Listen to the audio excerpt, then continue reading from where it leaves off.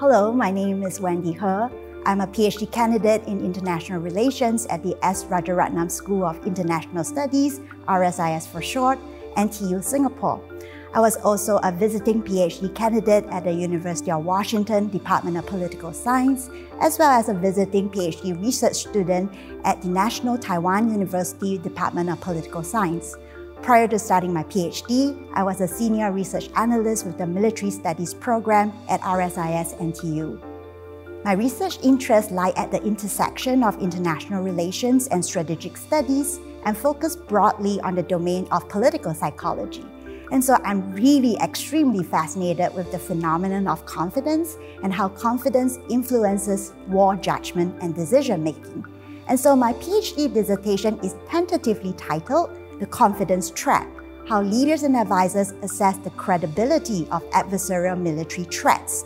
And so to answer this one central question that I raised when it comes to assessing the credibility of military threats, why do political leaders get overconfident in some cases yet are underconfident in others?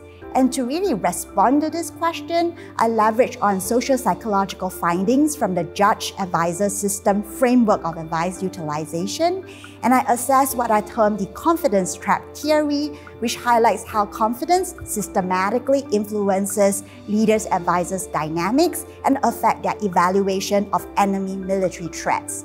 And so I provide an empirical assessment of my argument using two cases: the US and Communist Chinese decision processes at the start of the Korean War. And so through analyzing primary sources in both English and Mandarin that I've collected from multiple archives, I test the confidence trap theory with two competing explanations. I term the Allies influence theory and the bureaucratic politics theory. And ultimately, I hope that my project will contribute to an enhanced understanding of cross-cultural threat military assessments.